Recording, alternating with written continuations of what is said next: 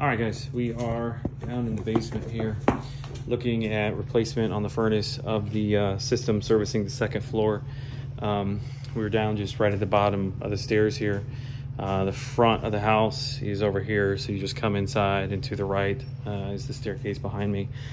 There was a sewer backup that caused water to come into the basement, got into the furnace, messed the furnace up. This unit, I think probably the best thing to do here is, it looks like they're gonna need a flue liner. It's hard to tell what's going on here, but if there is one in there, it's probably in pretty bad shape. So I think we're just gonna cap this, put a 4-inch cap on it. And then we got two options. I'm gonna go outside and I'll take a look at this. I'm not sure there's a window pane behind this. If there's not, we can just cut a hole in the metal and go out with the exhaust. Otherwise, you can get to the brick up there. That's above grade. You can go through the brick there. Or if it makes more sense, it might be a little bit easier to get to over here. These are a little bit more open.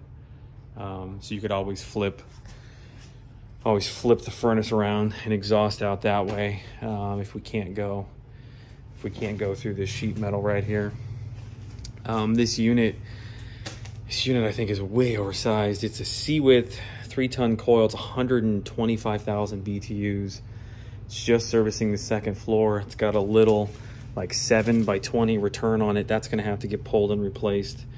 Get a new filter housing on there. Probably looking at B-width, tying into a C-width coil, but this is an 8x16.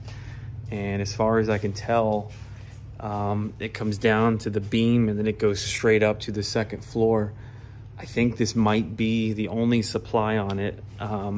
There might be something, I'm kind of hoping that there is a plenum above this, or excuse me, supply above the plenum here that's going straight up. That would be helpful. Otherwise, an 8x16 is only about, I think, 700 CFM. So we're probably looking at like a 60,000 BTU high efficiency unit, probably an S9X1. So anyway, just follow the checklist on that. I'll grab a picture, possibly a video outside looking at that as well.